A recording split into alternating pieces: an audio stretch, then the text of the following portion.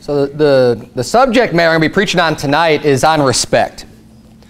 And, you know, I think this verse kind of popped into my head last week when I was preaching on the marriages and how one of the main themes for having a successful marriage when it comes to a woman's, the wife's role in regards to the husband is showing reverence under her husband, or showing respect under her husband. And obviously for the husband, they need to love their wives. And those were kind of two main themes that we see coming up over and over again. Now, when I say that that's what prompted this whole sermon isn't about wives respecting their husbands. That's not the point. Because what that conjured up in my own mind is just kind of thinking how we've turned into a society that just kind of lacks respect overall. Just in general, there's a lot of lack of respect towards many people. I was preaching this morning on Mothers and Mother's Day. You know, a lot of children these days seem to be lacking a lot of respect for their parents, for adults. Young adults seem to lack a lot of respect for many people. You know, for people who are older, for elders. You know, the Bible teaches that we ought to respect our elders. And we're going to go into a lot of these different things tonight, but just the concept of respect and showing respect and being respectful is found all throughout Scripture. So we're going to look at some different things tonight. We're going to start off on giving respect, who we should be giving respect to, how we should be giving respect, and then also getting respect. Right? As much as men want to be respected, mostly, I mean, everybody, I think, wants to be respected. Nobody wants to just be blown off or treated like you're not very important or whatever. Not that you're trying to lift yourself up, but just, I mean, if you're talking to someone, you don't want to be dealt with just completely disrespectfully. That's doesn't feel good for anybody. Everyone wants to be respected. So we're going to go through how the Bible teaches how we can be respected in the eyes of man as well as respected in the eyes of God. And yes, God does show respect to people. He's not a respecter of persons, and if we have time, I'll get into that because that's another topic that comes up. But that's kind of a little bit different from the scope of the sermon tonight. Now, when you're dealing with a subject like this, there's other words that come up besides respect in the Bible. Reverence, regard, honor. These are all things that are very much related, but you just got to be careful in the context because they also have some slightly varying meanings that could be, that's not quite associated with respect. So let's go ahead and dig into this. We're going to start off looking at how we ought to be, how we ought to respect God, because that's primary, right? When we're starting talking about respect, let's start off with respecting God, with respecting the Lord. And giving him the respect that he is due. Hebrews 12, verse number 7, the Bible reads, "If ye endure chastening, God dealeth with you as with sons. For what son is he whom the Father chasteneth not? But if ye be without chastisement, whereof all are partakers, then are ye bastards and not sons. Furthermore, we have had fathers of our flesh, which corrected us, and we gave them reverence. Shall we not much rather be in subjection unto the Father of spirits and live? For they verily for a few days chastened us after their own pleasure, but he for our profit, that we might be partakers of his holiness." Now, there's a lot of things wrapped into these few verses here when it comes to the subject of respect. And what we're seeing here is an aspect of being in submission, being in obedience to God. This has ties in perfectly with showing respect unto God. If someone's giving you, someone that's in authority is giving you rules or telling you what to do, giving you commandments, and you just don't care about it and you don't do it, obviously that's being very disrespectful to that person, whoever it is that's giving you commands. God has commandments for us, and we are expected to follow those. And if you are giving reverence or respect unto the Lord, then you're going to follow those things. And what the Bible's teaching here is that it's how to deal with being chastened. Because just as with a family with little children, when a child doesn't respect their parents, they ought to be chastened, they ought to be disciplined. And it's just assumed that that's going to happen, which is why the Bible's saying, hey, you know, when you were kids or when you have kids, you know, they get disciplined, they are chastised when they need to be corrected. And he says, well, we gave our parents reverence, right? We respected our parents after they disciplined us. How much more to God? And this is explaining that, well, you know what? When you do wrong as a child of God, God is going to discipline you because you need it. He's going to correct you. And we ought to be showing reverence unto God and respect Him the same way that you might respect your parent that gives you a physical beating. We need to be respecting the Lord as our Father and not be discouraged when He chastens us. The Bible says in Psalm 119, you don't have to turn there, but the Bible says, oh, that my ways were directed to keep thy statutes. Then shall I not be ashamed when I have respect unto all thy commandments. So one of the ways we respect God is by respecting His commandments, respecting what He tells us to do. And the Bible's telling us that if we can do that, if we have respect unto all God's commandments, then we won't be ashamed. You won't be ashamed of yourself, ashamed of your actions, ashamed of what you do when you can keep all of God's commandments and allow His ways to direct you, to keep His statutes. God demands our respect. God commands our respect. He, the Bible says even in the Ten Commandments, not to have any other gods before Him, and also not to take the name of the Lord your God in vain.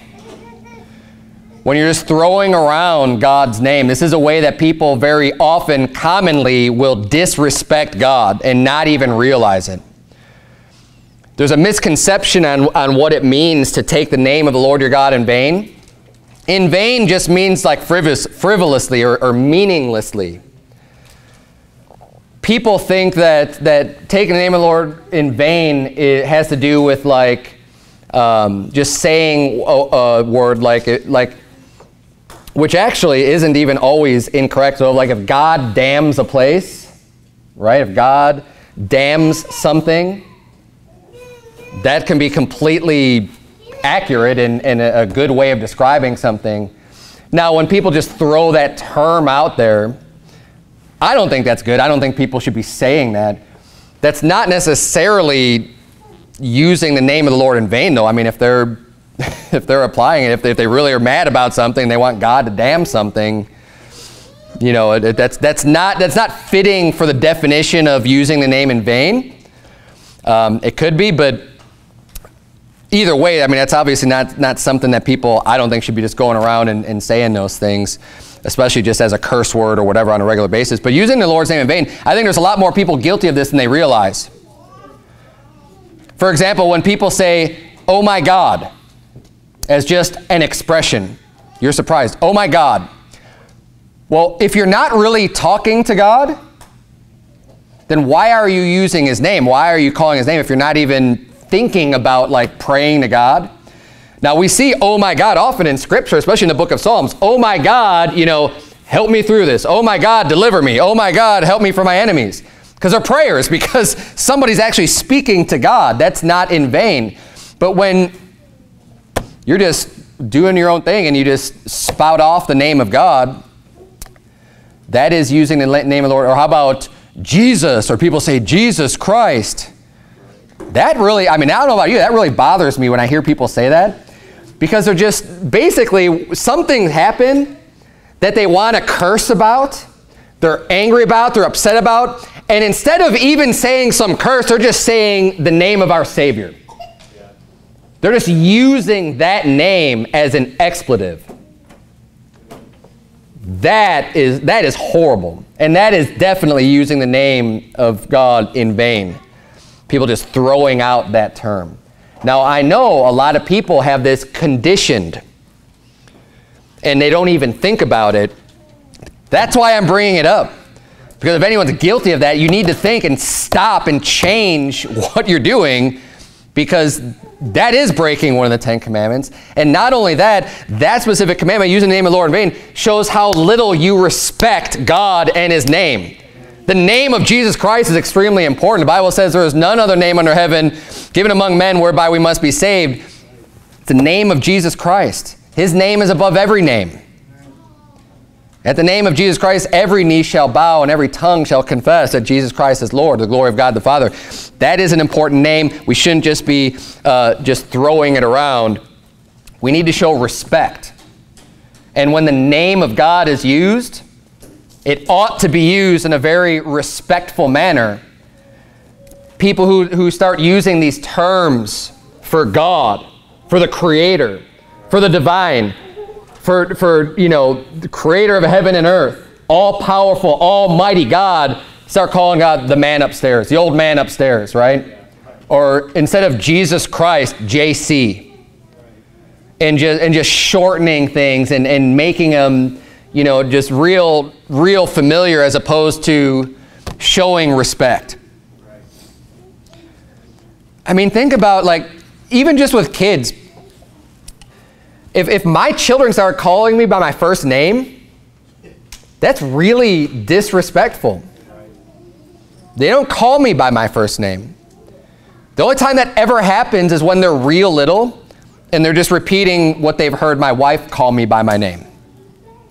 But that gets corrected right away. Why? It ought to be corrected because kids need to show respect unto their parents, and we need to show respect unto our Heavenly Father, and even more so because He's God. Amen.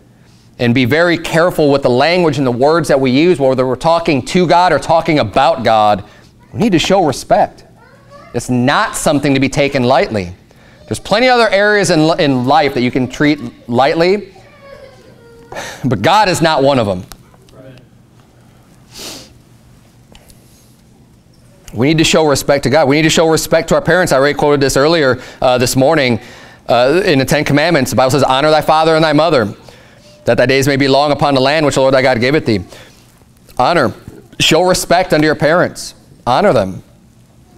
Turn, if you would, to 1 Timothy chapter 5. So we ought to show respect. We ought to honor God. We should be showing respect unto our parents, whether you're old or young. Kids, respect your parents. Listen to them. Obey their commandments. That's how you show respect unto them. Show respect unto your parents. Don't talk while they're talking to you. You need to listen. Think about even with how that could apply to God. You have all these problems in your life, right? And you want to talk to God and tell God, instead of just listening, He's got the answer for you usually already right here. Or, I don't want to hear what you're trying to tell me about all these other things I'm doing wrong, God. I just want you to listen to me. Now, I'm not saying don't pray to God. God wants us to cast our cares upon Him.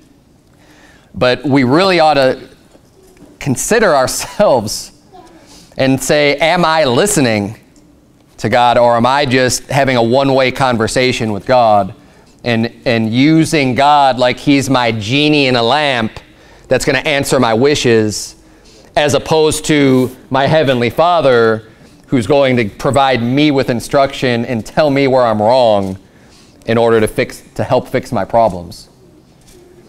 We don't pray to God looking just to magically fix everything. We're trying to get Him to help us, show us, illuminate us, give us wisdom so that we can do what's right, and problems can be solved that way.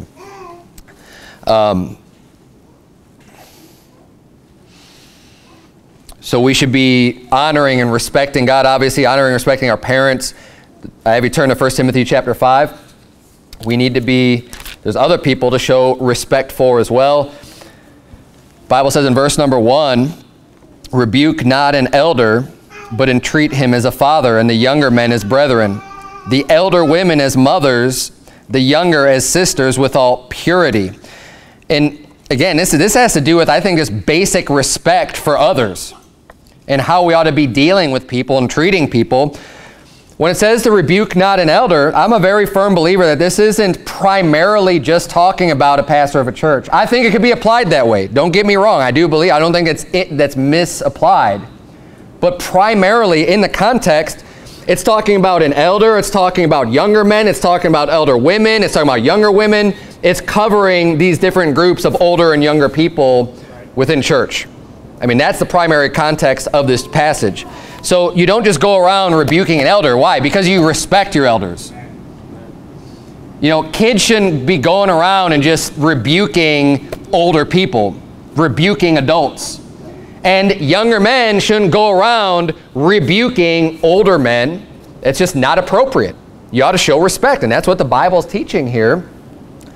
But you entreat him as a father. It doesn't mean that older men are flawless and aren't even in need of being corrected. But the way that you do it as a younger person to a much older person, someone who's elder than you, young guys coming in, man, they've been listening to preaching, they think they know everything, and they're going to go and correct everybody, and they're going to correct the old guy that, yeah, maybe he's wrong about something. You don't just go up to his face and just sharply rebuke him. That's not how you deal with someone who's your elder. You entreat them as a father. Why? Because you're showing them respect.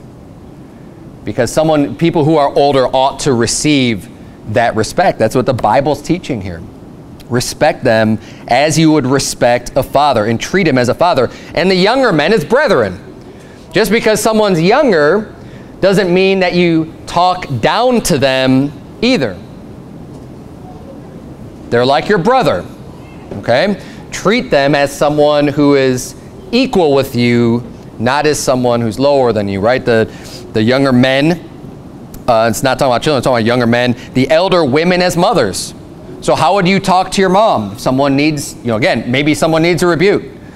And maybe they don't, but how do you treat that person? Even if it's not about rebuking, how are you gonna entreat an elder man as a father and an elder woman as a mother? That's the type of relationship that we ought to have. I mean, even within the church and even outside of the church, I believe.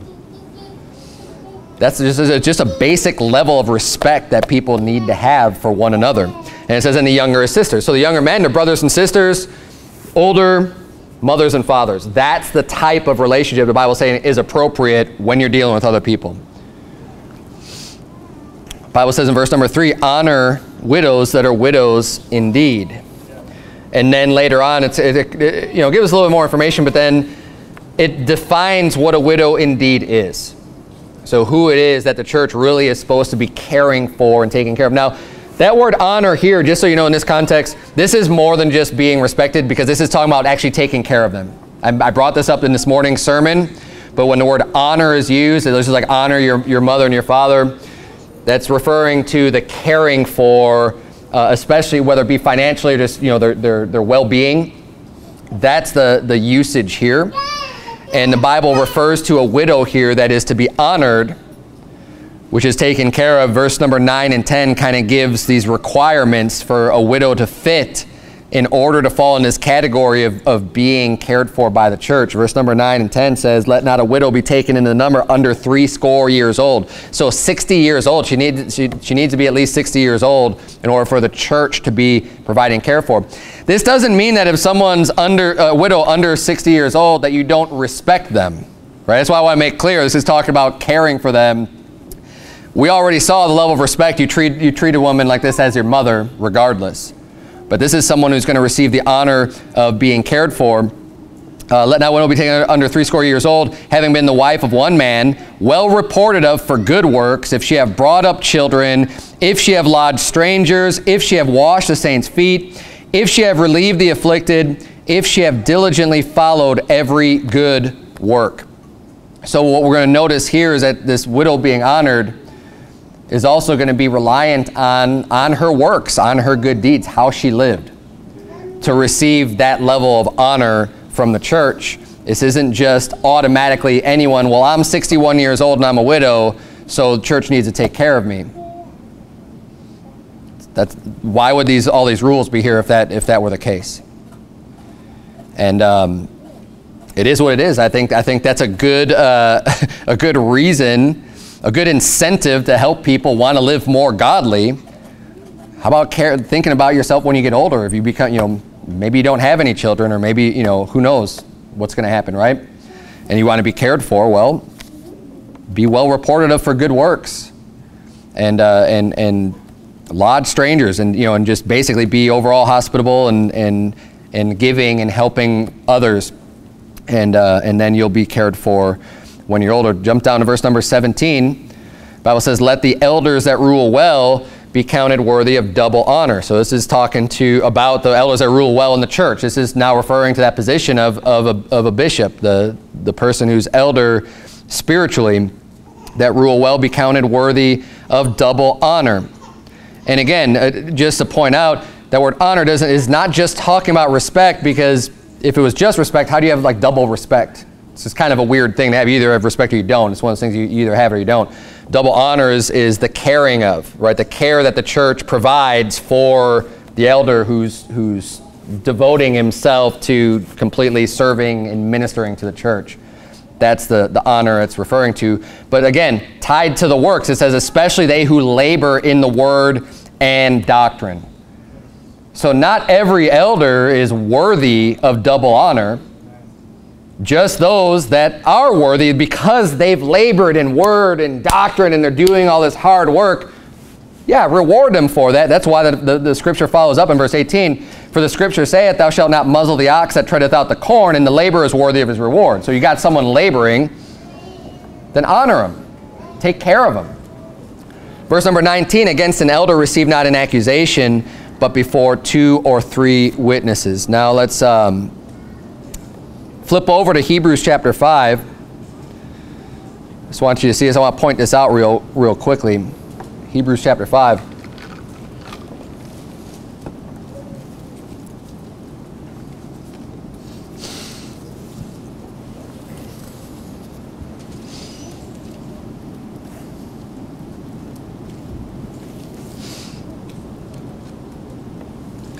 Since we read a little bit about elders, receiving double honor, and we're talking about people who we should respect. Obviously, if you're caring for someone and giving someone double honor, even in a financial sense, obviously those are people that you would respect. You have respect for older people. You have respect for a leader of a church, and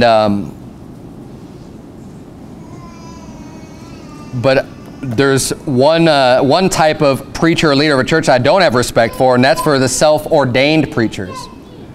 And again, I get that from Scripture. Look at Hebrews chapter 5, verse number 1, because this has to do with how a person should even get respect. And we're going to get more into that a little bit later. But Hebrews 5, verse number 1, the Bible reads, for every high priest taken from among men is ordained for men in things pertaining to God, that he may offer both gifts and sacrifices for sins, who can have compassion on the ignorant and on them that are out of the way, for that he himself also is compassed with infirmity. And by reason hereof he ought, as for the people, so also for himself, to offer for sin. So this is talking about a high priest. It's talking about the job that they did. He's ordained for men in things pertaining to God, meaning he's doing the work of God, in Old Testament high priest doing all this work, animal sacrifices, everything else. He's a sinner himself, so he needs to bring in these sacrifices for himself and for others. And then it says in verse number 4, and no man taketh this honor unto himself, but he that is called of God, as was Aaron. So this is saying this position and being the high priest and being put in this position, it's an honorable position to be in, especially the high priest.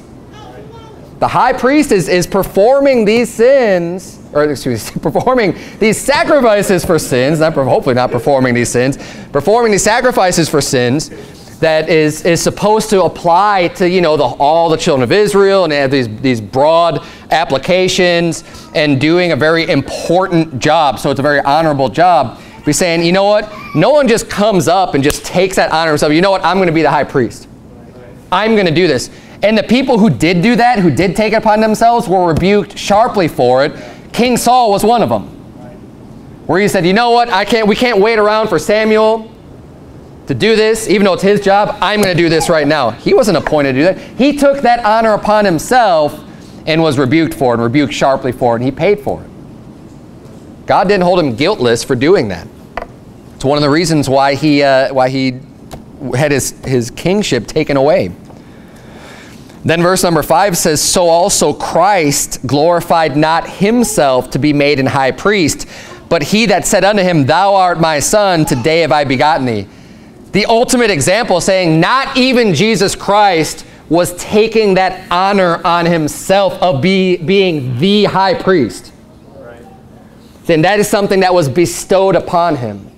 And we'll get into this a little bit more later, but ultimately the way that somebody gets honor and gets respect is by having that given to them. You cannot just take that and put it on yourself. So when someone decides to just take the honor of having a position, of being an elder in a church, being a pastor of a church, and just saying, no, I'm just going to do this, and I'm going to start my own church, and I'm going to do this, I have no respect for that person because you're taking it on yourself. Not even Jesus did that. He waited for someone else to put that honor on him, to put that, to give him that authority, to put him in that position. And every elder ought to be ordained by men, having men put their hands on them and ordaining them to become in that position, then being deemed worthy of having that honor. Because a church has already deemed them to be responsible and reliable to have that position.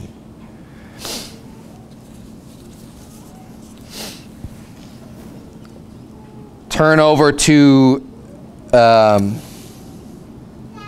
flip over to Leviticus chapter 19.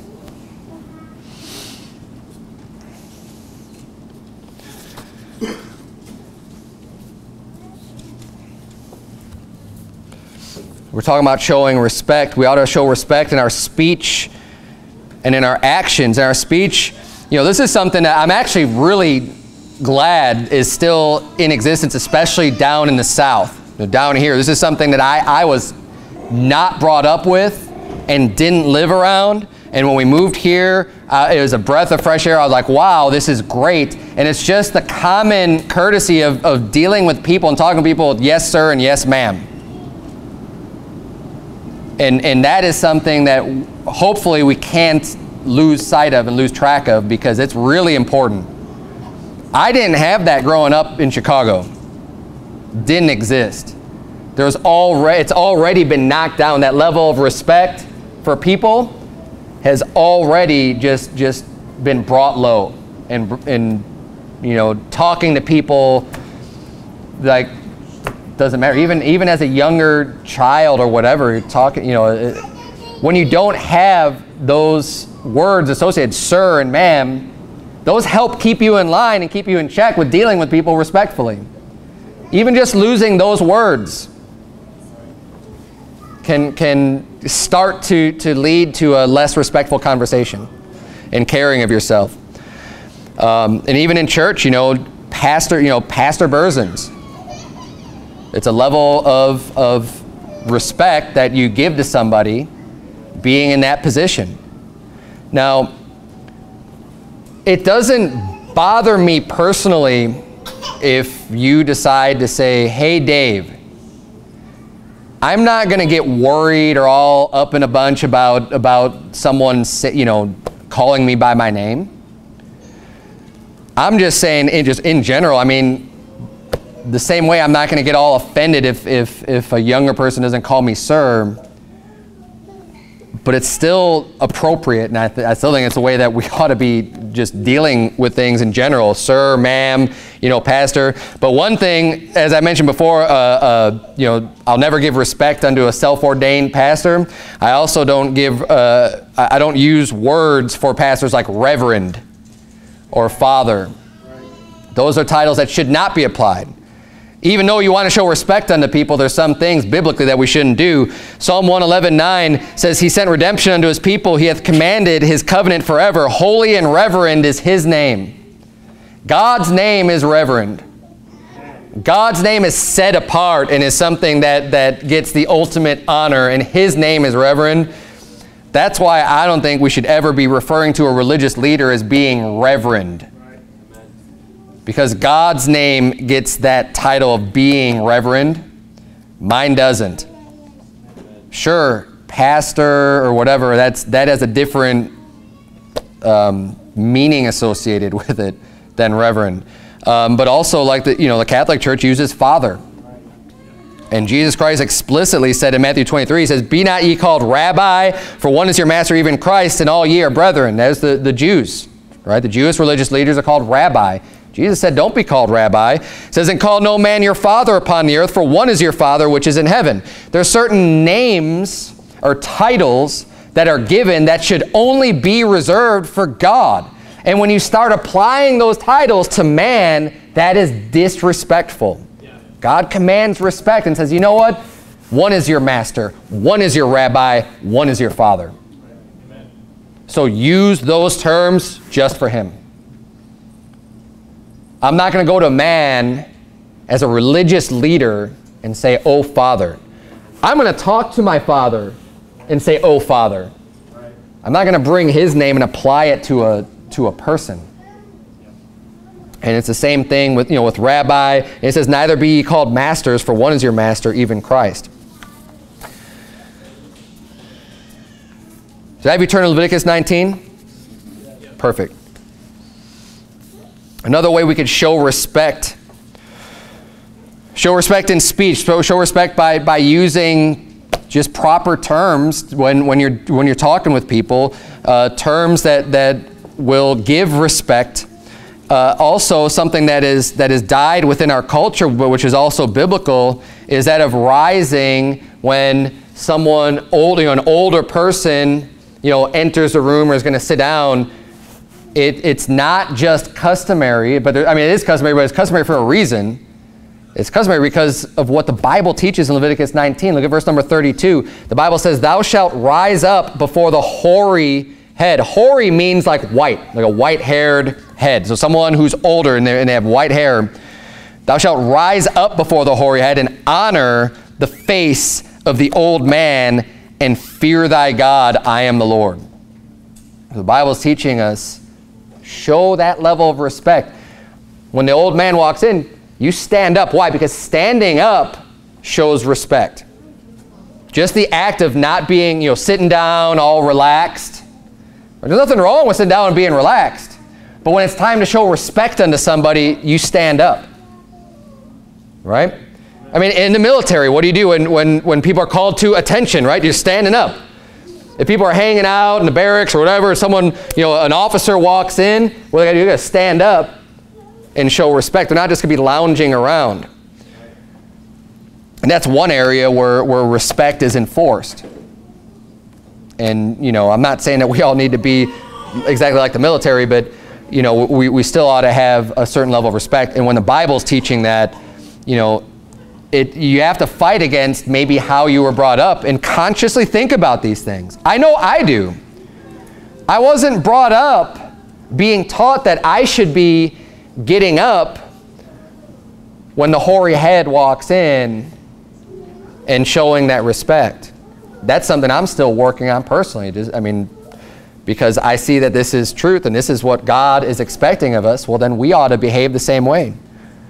I was taught to open up doors for women. I was taught to do other things that show respect. But this one wasn't. And whatever it is in your life, when you recognize, I don't think I'm being respectful enough in these situations, remember this, think about it, and change. And show respect because it's important. And you may not even realize it now, but when you get older, you're going to want people to respect you.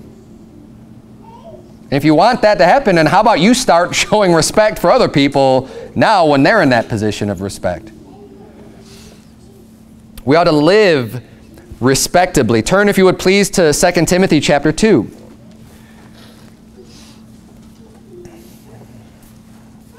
We need to be honorable, live respectably. The Bible says in Hebrews 13:4, marriage is honorable in all, and the bed undefiled, but whoremongers and adulterers God will judge. So if we're going to live respectably, if you want to get respect, how about you live in a respectable manner? And what's respectable is if you're going to have a relationship with a person of the opposite sex, you're going to get married to him. Marriage is honorable. There's honor in that. In making that vow and being with that person and being with that person alone. But that's why the Bible says, but whoremongers and adulterers God will judge. Whoremongers, that's people who aren't married and just going around and sleeping around. That is dishonorable. That is not a respectable way to live. And if you want to have people respect you, then don't go around fornicating and definitely don't go around committing adultery. Because you're not going to get any respect that way. No one's going to respect. No one should respect you if you're doing these things. Marriage is what's honorable. Fornication and adultery, not worthy of honor at all. But in fact, God's going to judge you for that. 2 Timothy chapter 2, look at verse number 16. The Bible says, "But shun profane and vain babblings, for they will increase unto more ungodliness. And their word will eat as doth a canker, of whom is Hymenaeus and Philetus, who concerning the truth have erred, saying that the resurrection is past already, and overthrow the faith of some. Nevertheless, the foundation of God standeth sure, having this seal, the Lord knoweth them that are his, and let everyone that nameth the name of Christ depart from iniquity. But in a great house there are not only vessels of gold and of silver, but also of wood and of earth, and some to honor and some to dishonor. If a man therefore purge himself from these, he shall be a vessel unto honor, sanctified and meet for the master's use, and prepared unto every good work."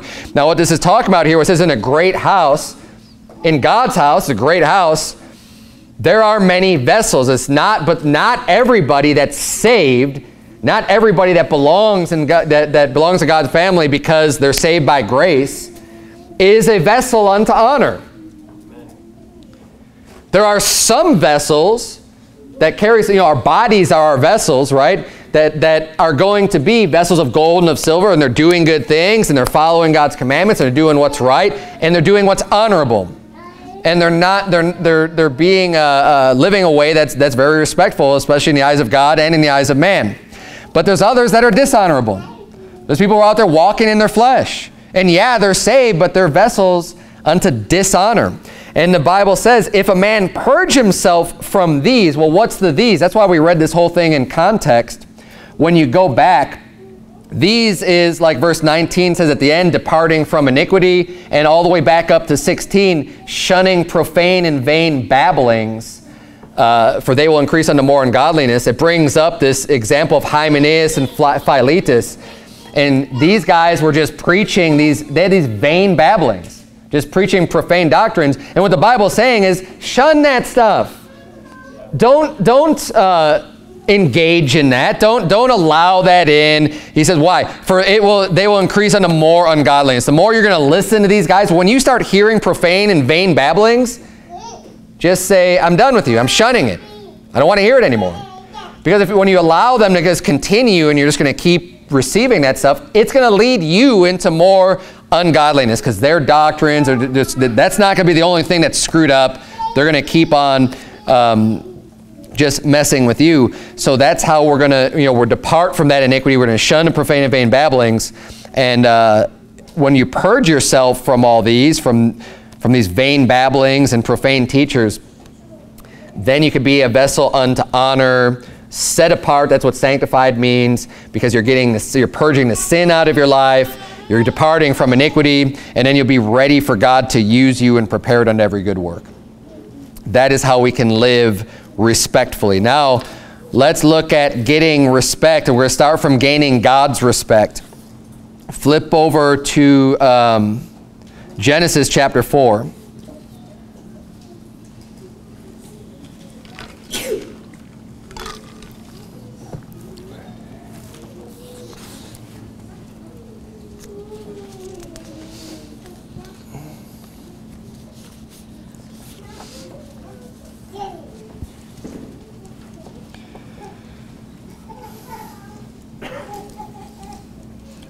Being respected by man and being respected by God, obviously I think everyone would much rather just, if anything, be respected by God. Because that's what we care about the most. We ought to please God rather than men. But I think it's important, you can get both, at least to a certain degree. Because if you gain God's respect, you are going to gain some men's respect. Genesis chapter 4, we're going to see some people who gained God's respect. And actually, it's very simple. And you probably already know the answer on how we're going to get God's respect. But let's look at some of the verses that deal with this. Genesis chapter 4, verse number 3, the Bible says, "And in the process of time it came to pass that Cain brought of the fruit of the ground an offering unto the Lord. And Abel he also brought of the firstlings of his flock and of the fat thereof. And the Lord had respect unto Abel and to his offering." So it wasn't just on his offering. He said he had respect unto Abel as well as his offering. But unto Cain and to his offering he had no respect. And Cain was very wroth, and his countenance fell. And this is key. So basically, Cain brings the work of his hands. He brings his work, what he did in the field. He did all this work, and he brings that before God as an offering. And God doesn't respect it. He doesn't respect him or what he did because it was just his work. Versus Abel's gift, of course, he brings a sacrifice, a blood sacrifice, which obviously is picturing atonement. I'm not going to get into all the ways that this foreshadows Jesus Christ and everything else, work salvation versus salvation by grace through faith. But Abel's sacrifice is respected. But when Cain gets angry because God doesn't respect him, he's not accepting what he did and his works, God answers him, and he says in verse 7, if thou doest well, shalt thou not be accepted. He's saying, I would have respect unto you and your offering if you just did what was right, if you did what you're supposed to do. Abel did that what he was supposed to do, which was just offering that sacrifice, that blood sacrifice, that blood atonement. Cain was doing it his own way and bringing his own works and offering up what he had to offer instead of relying on the atonement of a sacrifice being made for us. And again, obviously there's a lot more symbolism there, but ultimately that response by God is just saying, hey, if you do well, shalt thou not be accepted, and if thou doest not well, sin lieth at the door, and unto thee shall be his desire, and thou shalt rule over him. He's saying that, you know, all you got to do is do right. Leviticus 26, turn if you would to 1 Samuel chapter 2. I'm going to try to get through this real quick. I'm getting a little bit short on time. Leviticus 26:3 says, if ye walk in my statutes and keep my commandments and do them. And then he goes on in Leviticus 26. You could read that in context later. But he starts off saying, if you do this, he says, then I'm going to do this, I'm going to do this, you're going to be blessed in this way, you know. And then in verse 9, it goes on to read, for I will have respect unto you and make you fruitful and multiply you and establish my covenant with you.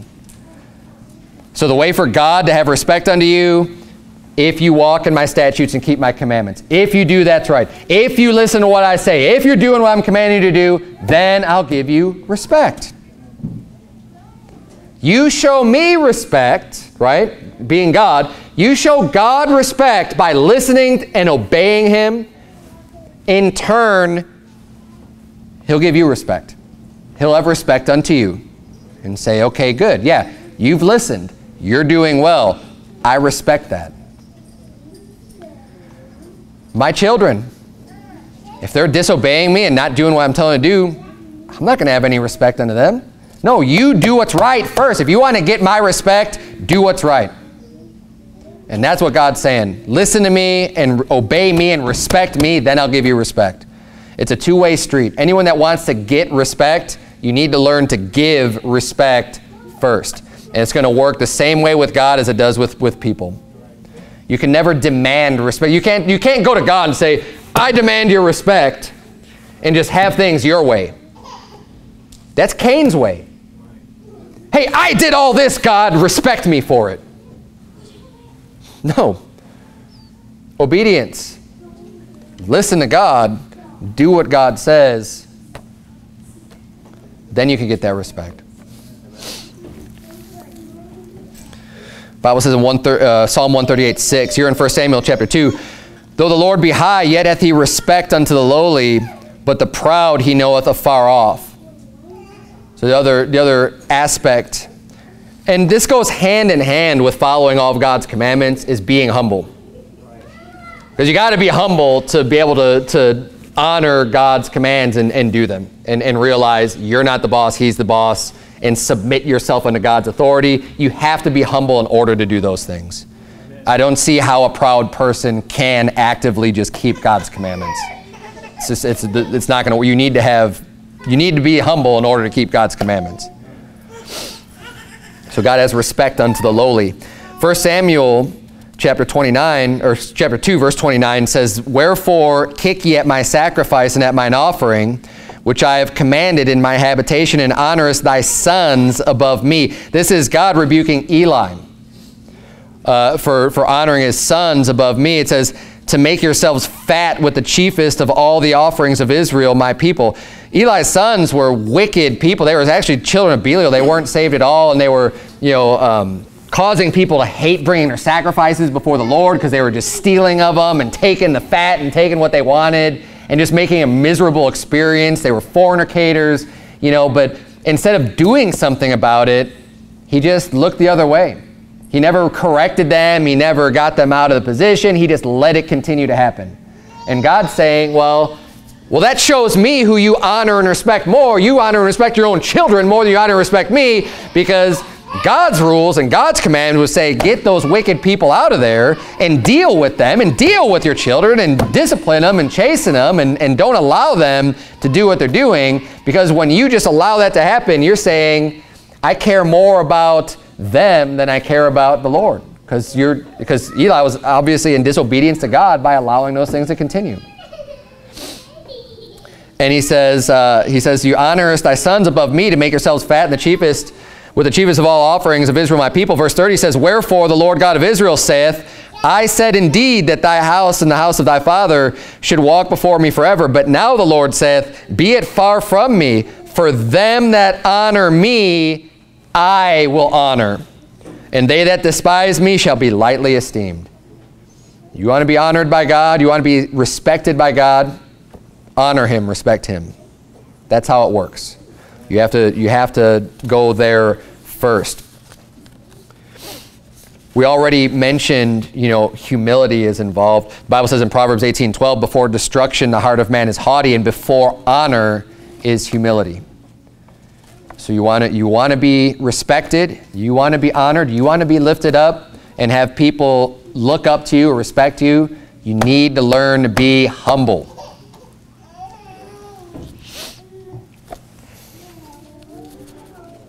Another thing that will help you to gain God's respect, you can turn if you want. I'm going to just read from Proverbs 4 real quickly here.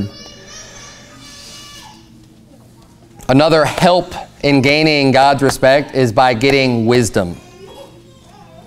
And again, getting wisdom is going to be involved with being humble, being lowly, because recognizing that you don't know everything and looking to learn something and have learning imparted to you, you have to be humble to receive, to be taught, and not think you know everything already. Humble heart, humble attitude, receive of God's word, receive that wisdom, and God will show respect unto that. Verse number 7 in Proverbs 4, the Bible reads, wisdom is the principal thing. Therefore get wisdom, and with all thy getting, get understanding. Exalt her, talking about wisdom, and she shall promote thee. She shall bring thee to honor when thou dost embrace her. So when you get wisdom, you're studying God's word, you're asking God to give you more wisdom, give you understanding, get that knowledge, receiving of God, because you're humble, because you're open, because you're willing to get that word, then you'll be promoted. Then you'll be lifted up. Why? Well, through God's word, through this wisdom, you're going to be getting the commandments, right? And if you're getting the wisdom, you're going to be applying what you've learned. It's not just knowledge, you're gaining wisdom. The wisdom is there to show, because you're keeping the commandments. It's getting that greater wisdom more than just knowledge. And that's going to help you to gain respect also in the eyes of God. Now, gaining man's respect is very similar. Now, you're not, God is an authority, so we're going to submit to God 100% no matter what. Not every other person, though, is an authority, so you don't, gain their respect exactly the same way. But I'll tell you what, being humble is a good way to get people's respect. Not everybody's. Some people look at humility as a sign of weakness. But that's all right. I don't care about their respect. If people are only going to respect, someone who's going to be in a position of power, that's not a person's respect I care to have. That doesn't matter to me. But just in general, if you want to gain respect of decent people, One, don't be a hypocrite. Be a man of your word. What you say it should be what you do. I have a lot of respect for people that if something comes out of their mouth, I can hold them to it. And I know I can. And I know they're going to follow through. Because they've already been tried and true, and they're going to do it.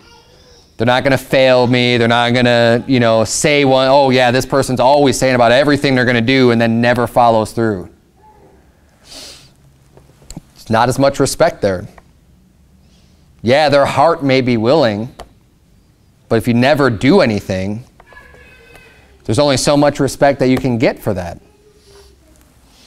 Because the respect comes from your actions more than your intentions. Just like with God. You may intend to keep his commandments, but you actually got to keep them to get God's respect. If you're just always breaking his commandments, yeah, but I really want to obey. Okay, that's good. You should want to obey, but do it. There's a difference between wanting and actually doing. You got to do it. You got to be faithful. You got to work hard. And then you got to, gaining men's respect, you got to lead by example. Some people get put into positions of authority, whether it may be on a job or even at home. You put in a position of authority. If you want people to respect you, you need to be able to lead humbly, but lead by example, lead by doing. A lot of respect comes when you can see people doing the work. When you're doing, just because you're a boss doesn't put you above doing common work or doing work with people. And when people see you are working real hard, there's a lot more respect. Say a boss finds an employee not really working, right? And they need to reprimand them or discipline them in some way. If that employee saw his boss not really working, they're going to be like, well, who are you to tell me, to get to work? I'm just following your example, right? And there's not going to be much respect for that boss when he says something. They may or may not listen to him, but when they've got a boss doing a lot of work, and they can see it's obvious to everyone, they're the first one there in the morning, the last one to leave, they're working hard. You say, hey, how come you're not, what are you doing? Why are you slacking off? They're at least going to have a lot more respect. Well, hey, this guy's showing the way it's done. And that's another way that you're going to gain respect, just humanly speaking. Now, with all this respect going around, let's just deal with respect of persons. I'll just do this real quickly. Turn to Leviticus chapter 19, and that's the last place I'll have you turn. We're going to go to James 2 also.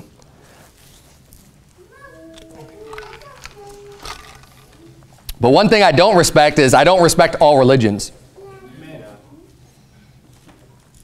And I don't think God wants us to. We're not supposed to show respect unto the dumb idols, and to the stock, and to the stone, and to these devils that people are worshiping that are leading people away from the Lord. Yeah, I don't think we have to respect that. I don't think we have to respect lies and error and evil and wickedness. We're supposed to be respecting goodness and truth and God. And how can you show respect unto some false god if you're going to show respect unto the Lord when God said, thou shalt have no other gods before me, and basically, learn not the way of the heathen, and just so, command after command after command. And just recently we went through, I think it's in Deuteronomy, where he's, when someone's trying, it was on Wednesday night, Judges 19, talking about the children of Belial. When someone goes and tries to lead you away, right, and follow some other god that your fathers didn't know and lead people away from serving the Lord, they're supposed to be put to death, and you're supposed to burn their city with fire when you got people like that. That's God's commandments. And you think he wants you respecting another religion? Right. No.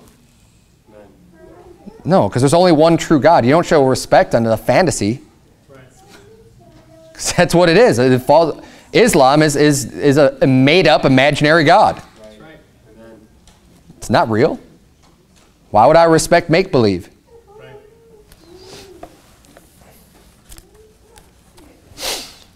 Now you can show respect to people who are deceived, but I'm not going to respect every religion.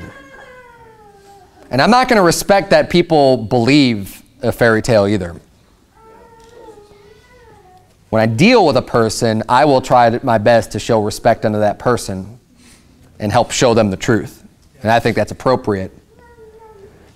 But let's just deal real quick, because as we're dealing with this concept of respect, the Bible talks about having respect of persons.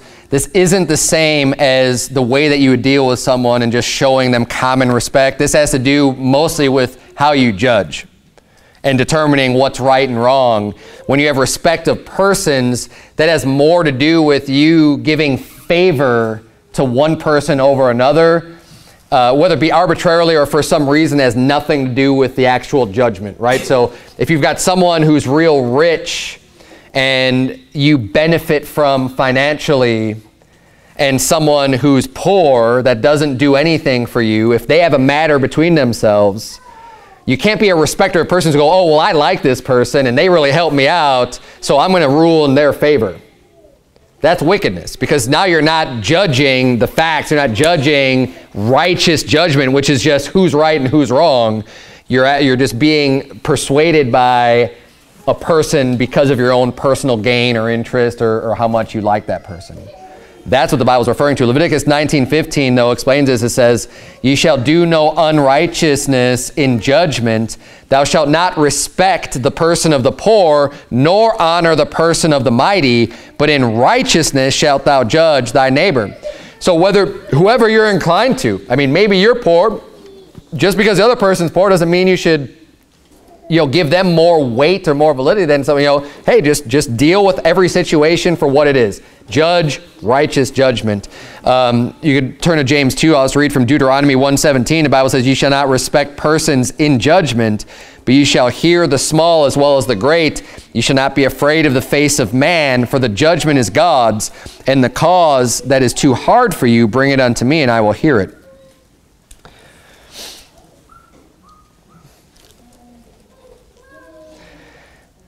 Being a respecter of persons, I think, is actually a really good concept for this judge not mentality from other Christians. Well, who are you to judge? Well, Deuteronomy 1:17, where it says right there, it says, don't be afraid of the face of man, for the judgment is God's. In the context of you judging. So God's saying, you judge righteously. It doesn't matter if someone's been going to church their whole life or not. Just make a righteous judgment, and don't worry about other people, because it's God's judgment. So when you tell someone, hey, your religion is going to send you to hell, oh, well, who do you think you are to judge? Well, look, the judgment's God. And I'm not going to be a respecter of persons because you say you're a Christian, because you've been going to church since you were 5 years old. That's not going to give me more respect to be a respecter of persons to all of a sudden say, oh, well, yeah, I guess you could believe in baptismal regeneration and salvation through works. Okay. No, I'm still going to give the same judgment and say, well, that belief is going to damn you. Right. And the judgment's God's, not mine. I'm not sending anybody to hell. Right. And yes, I am judging when I do say, hey, if you believe this, you're going to go to hell. I'm judging. But it's not my judgment. It's God's judgment. I'm just repeating what the Bible says.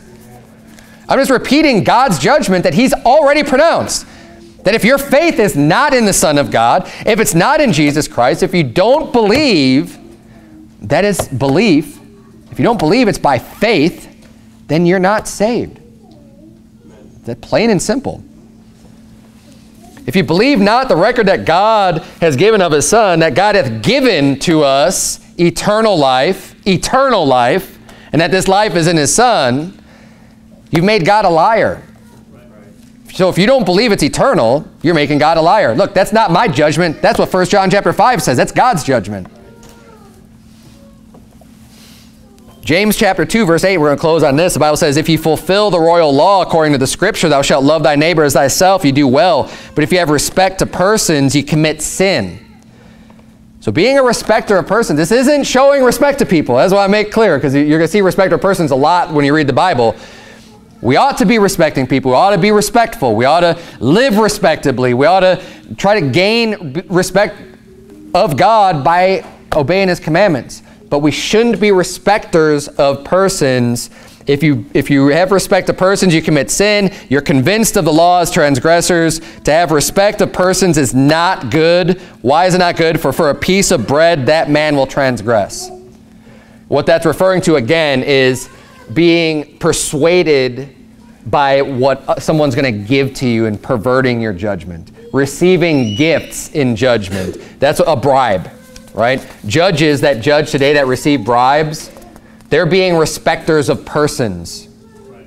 When someone buys off a judge, they are respecting persons. They're committing sin. That's wicked. And the Bible says that's sin. And we ought not to be the same way. And maybe you're not a judge in the sense, for the state or something, but we all judge matters. So there's always going to be some elements of your life where you have to judge what's right and what's wrong. And you have to judge righteously. So I hope and pray that we can turn, at least within the church, our culture around and try to live respectably.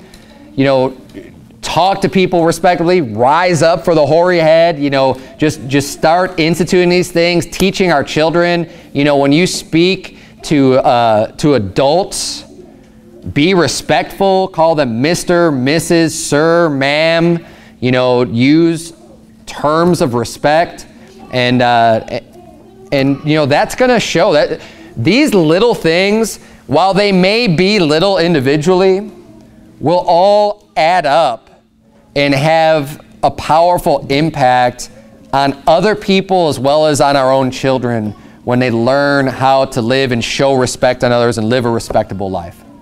And I think we need a little bit more of that as Christians today. Let's bow our heads and have a word of prayer.